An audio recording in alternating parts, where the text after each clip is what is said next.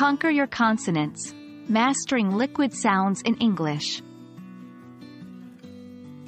Hello everyone, and welcome back to our series on mastering English pronunciation.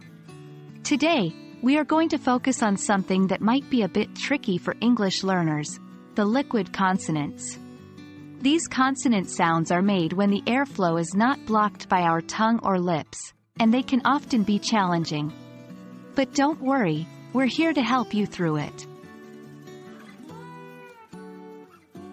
First things first, let's understand what we mean by liquid consonants.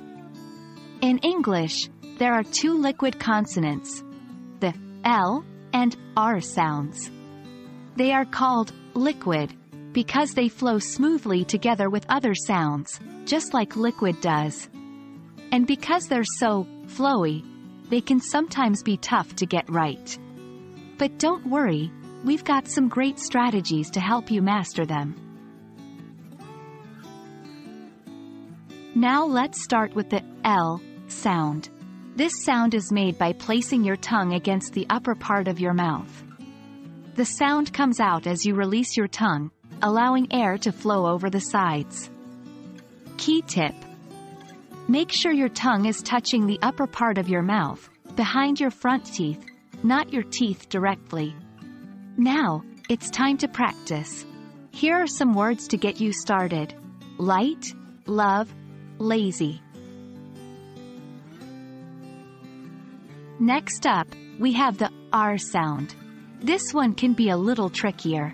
For this sound, your tongue shouldn't touch the top of your mouth at all. Instead, the sides of your tongue should slightly touch your upper molars, while the tip of your tongue points towards the back of your mouth. The sound is produced as air flows over the top of your tongue. Ready to give it a try? Here are some words to practice with: rain, right, round. We've learned how to pronounce each liquid consonant, but what happens when they're in the same word, or one right after the other? This is where liquid consonant combinations come in. Words like world, girl, or clearly are great examples of this. For these words, you have to smoothly transition from the R to the L sound. It can be tricky, but with practice, you'll get it. Try to say these words slowly at first, paying attention to how your tongue moves from one sound to the next, and then speed up as you get more comfortable. And that's a wrap on liquid consonants. Remember, the key to mastering these sounds is practice. The more you use them in your daily speech, the better you'll get at them.